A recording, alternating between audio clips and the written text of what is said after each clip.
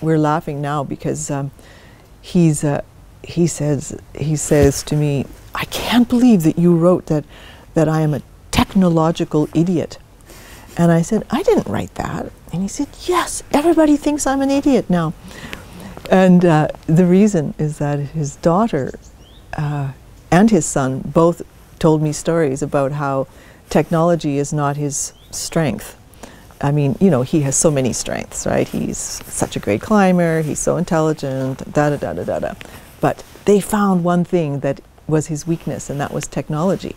So they told me these funny stories, and so I thought, well, that's good. I mean, he's not a god, he's a person, he's a human being. And so he didn't tell me anything about his technology expertise, but his kids did. Wojtek is he's a perfectionist, and he's a lot of things, but he's also a very logical person. And so where there were difficulties or disagreements, we could talk our way through them. He's a logical person. I came to Poland, I don't know, several times, and we would spend usually about 10 days, long, intensive days, just talking. I mean, I didn't just interview him, of course. I interviewed a lot of people. Checking, double checking, you know, checking with other people if they were on the same expedition. And then near the end of the process, I went back one more time. The book was more or less written, but I went back one more time to discuss 3 topics. So I came to Poland for 10 days to discuss 3 topics.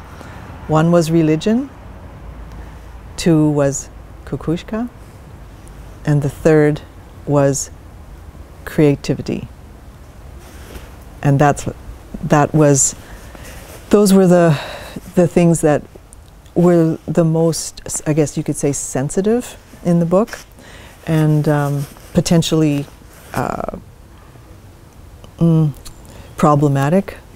So we had to really figure out how to deal with that. And then that's still not the end of it. And then emails back and forth and back. So did you mean this? Did you really mean that? It was interesting. I was so surprised, actually, when Wojtek agreed to the book, because I think he understood, he had to understand that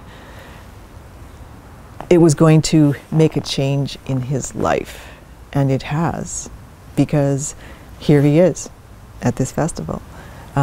He's coming to Banff for the launch of the book. I mean, of course, it makes a change in his life because he's more public now, and it worries me because I don't think he's going to be comfortable with all of this. But he agreed to it, so. I think one of the reasons maybe why he agreed to it is that at some level he understood that his story, I mean, his story is an important story, right? In the world of alpinism. It's quite an important history. And he did not want to write it. He had no interest in taking all that time and energy to write his story. I mean, he wasn't even really that interested in it. So somebody had to do it.